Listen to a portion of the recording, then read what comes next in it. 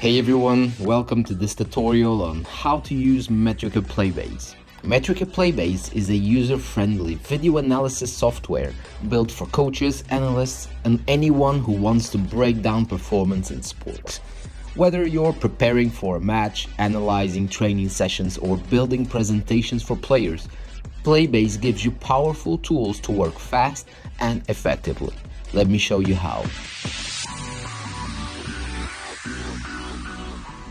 First thing you want to do is create a workspace. Give it a name and choose the location you want to save it in. Let's take a quick look at the workspace layout. The video manager. This is where you will import your full matches. Click the plus button to create one. You should create one video project per game for an optimal workflow. Playlists. This is where you will organize the clips you cut from your full match or add any short clips you wish to add directly to your playlist. Video canvas.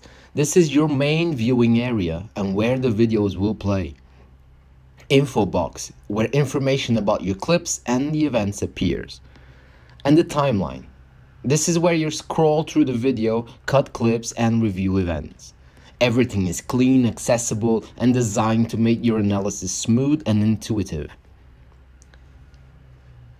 The video manager is where you will create your video projects, and these are the playlists where you're going to organize the clips that you save. Let's create a video project. Click the plus button and add as much detail as you want.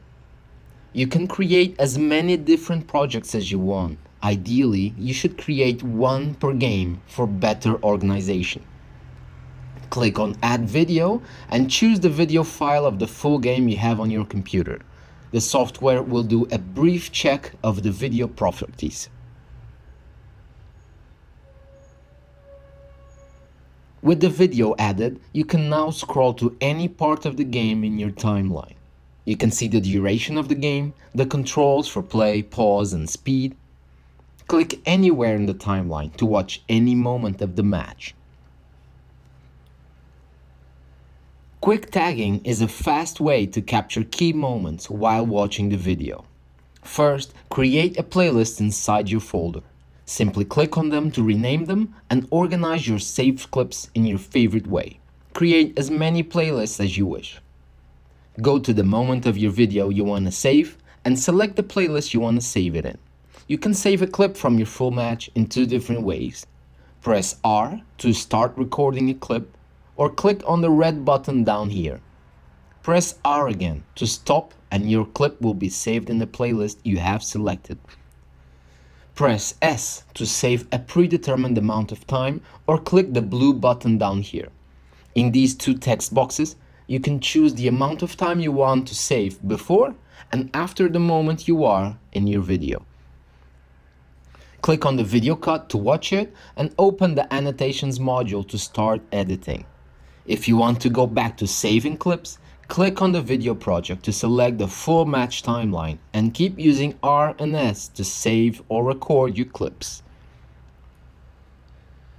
With PlayBase, you can code different events that take place in a game or training session. A code table lets you define custom events and tag them with shortcuts. Let's create one. Go to the video project you want to code events and click on Create a Coding File. Type a name for the coding file and hit Enter. Click on it and choose Code Table. Click on the plus button to add the new code. Give it a name, add a shortcut, or change the color. You can then choose to save or record the event.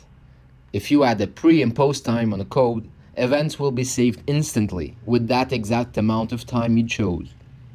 If you don't select any pre or post time, events will start recording when you press the shortcut and stop when you press it again. Close the code manager when you're done setting your code table. Turn coding mode on to be able to start tagging the match. You can now play the video and start adding events within the coding file you've created. Click on the events created in the timeline to review them. You can save them straight away into your selected playlist by pressing S on your keyboard. You can find more options in the menu on the bottom hand corner. Here. Select the event that you want to modify and click on the Edit Event Time. Click to confirm when you're done. You can create a coding window with buttons to tag your match. Choose the video project you want to code, create a coding file, name it, click to enter and choose CodePad. You can move and resize this window to your preference. The two icons to your right allow you to switch between edit and record mode, meaning if you want to make changes to the coding window, you must be in edit mode. When you're ready to start coding, turn on the record mode. Click on Add Code or shortcut C to add a new code. In this pop-up window, you can change settings such as the name, pre and post time, add a shortcut, or change colors and shapes. You can duplicate this window on Mac, hold the Option key and drag it. On Windows, use the Alt key. Organize the buttons any way you want. Hold the Shift key while moving them to snap them to the canvas and have more control over its position.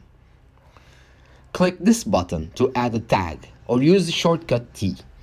Tags are meant to add details to your codes. Here's an example. Let's add a tag and call it shots. We can group it as attack. In the tag insertion, I will choose select after code, meaning I will first register the code and only then register the tag. So in this case, I'll record my attack phase first, and when it's over, I'll click the tag to mark that attack with a shot event.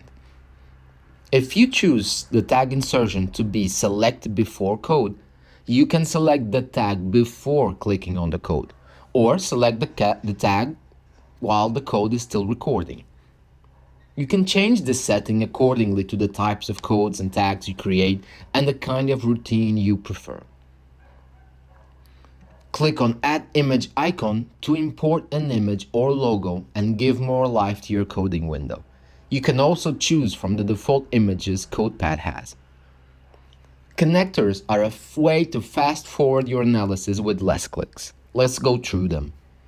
To add a connector, simply click on the one you want, then click on the code you want to connect. You have three options of connectors. The absolute connector will prevent two codes from being active at the same time. You can delete the connection by clicking on the line and then the rubbish icon. The trigger connector will start another code for you. This is useful if you want a code to trigger the start of another code. The diffuse connector will stop another code for you. This is handy if you want two codes to stop at the same time with only one click. The zoom options allow you to resize your coding window according to the dimensions you wish to have, especially the fit to canvas option, which will constrain all your buttons to the exact proportions of your window.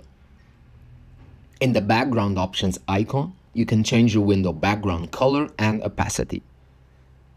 The first icon to your left allows you to save your newly created template, to load the pre-existing one, or load one of the templates we provide you. You can change anything about them to fit your needs and your preferences. Do you want to code live? Turn live mode on. A panel will expand to stop the recording of your ghost capture, meaning you will have to later add the video of the match you are coding.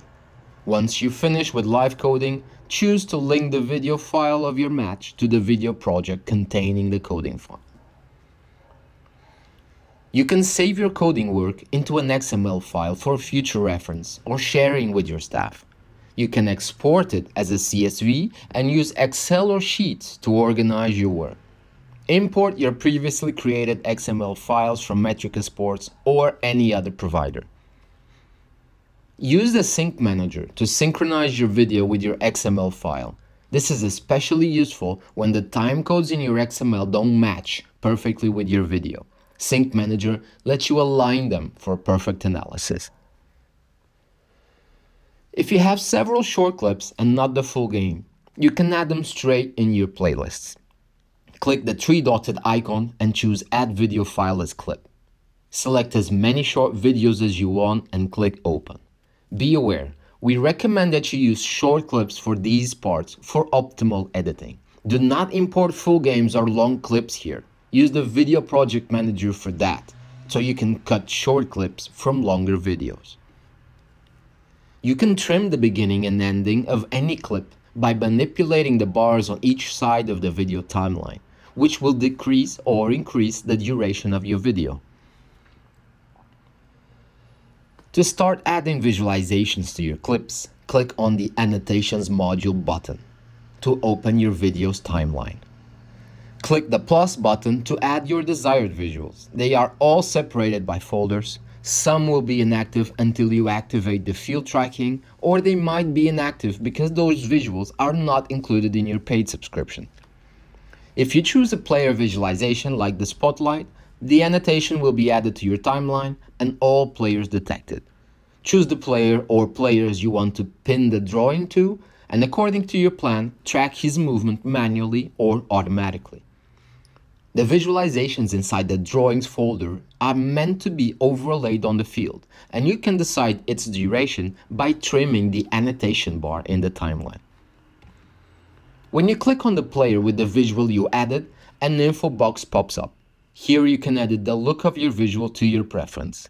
You can move this box for a clearer view of the canvas. The Chroma Key is a way of placing drawings underneath the players. To make them look cleaner, it is applied automatically to almost all annotations you add. By clicking the Chroma Key annotation, you can add more colors to it for an even cleaner overlay. You can add pauses to your presentations. Choose Pause and Drawings, and the pause icon will appear in the timeline where you are paused. To add visuals to your pause, you must click on the pause icon. In this menu, you can choose how long you want the pause to last and add any visualizations you wish. The length of the pause will only be reflected when you export the video. When you add the player visualization, the software automatically detects the players and creates a bar in the timeline where your tracking will be recorded and can be edited at any time. Depending on your plan, you can track the visual to the player manually or automatically. If your plan has automatic player tracking, you can click on the player tracking button to track the visual to the movement of the player. This will make the visual follow the player everywhere it moves until you press stop. You will repeat this process for any other player visualization. If your plan doesn't have the automatic player tracking option, you will manually follow the visuals you want to add to the players. Choose a player or players and use the spacebar to play and pause the video while you adjust the box to the player's pad. As you add tracking information, the annotation bar grows on your timeline. This is saved automatically. Just like every other action you do in PlayBase, it constantly saves every action you do. The field tracking allows you to add 3D visualizations. Once done, you will activate other visualizations such as speed, distance, trace, or future trail. If your plan contemplates the manual field tracking, click on its icon to bring up the Field Reference Points menu. Add at least 4 reference points, and the software should guess the rest. Otherwise, add as many others as necessary to make the field calibration as accurate as possible. When done, click Process. This icon to your right, shortcut O, will show you the overlay of the field tracking performed. If your plan has automatic field tracking, your work is cut out. By clicking the button, it will calibrate the pitch automatically. You can still improve the calibration if you feel it can be perfected. The Undo icon at the lower right removes the most recent visualizations one by one. Clicking the Delete icon removes all visualizations you've added to the clip. You've finished your analysis. Now it's time to share it. In the 3-dotted symbol, you can do several actions, the most meaningful being export playlist as video, so you can export your work as a video file. Choose whether to include the annotations you've created and whether to export as a single file or as separate video clips. Click Browse to choose the location you want to save the video at and click Export. To present a playlist from within the software, you can click on the presentation mode icon in the playlists module. This will full screen your video canvas, so you can present your work from within the app. On the top left corner, you can easily select the clips you want to show. While in presentation mode, click the icon on the top right corner to open the visualizations panel. Here, you can add visualizations on pauses, such as arrows, shapes, or draw freehand. Note that any visualizations you add in presentation mode won't be saved as clipped annotations. They will only be seen during the presentation itself. While in presentation mode, click the icon on the bottom right corner to change and activate different settings. Choose to keep playing through pauses by turning on or off the resume play manually. Activate touch mode if you are presenting on a touchscreen and you don't want the info pop-up box to show every time you create an annotation. Change the distance and speed units if you're working with ATD clips that allow annotations to be pinned to players in presentation mode. Turn autoplay clips on or off, whether you want the clips to play automatically at the end of its duration.